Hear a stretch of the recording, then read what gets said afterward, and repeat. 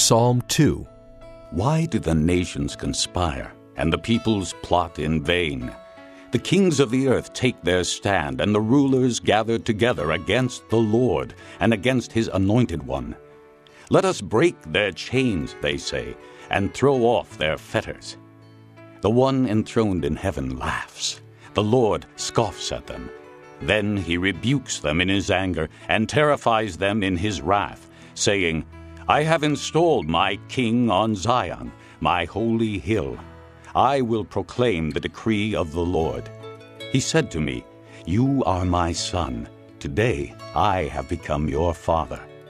Ask of me, and I will make the nations your inheritance, the ends of the earth your possession. You will rule them with an iron scepter. You will dash them to pieces like pottery. Therefore, you kings, be wise. Be warned, you rulers of the earth. Serve the Lord with fear and rejoice with trembling. Kiss the Son, lest he be angry and you be destroyed in your way, for his wrath can flare up in a moment. Blessed are all who take refuge in him.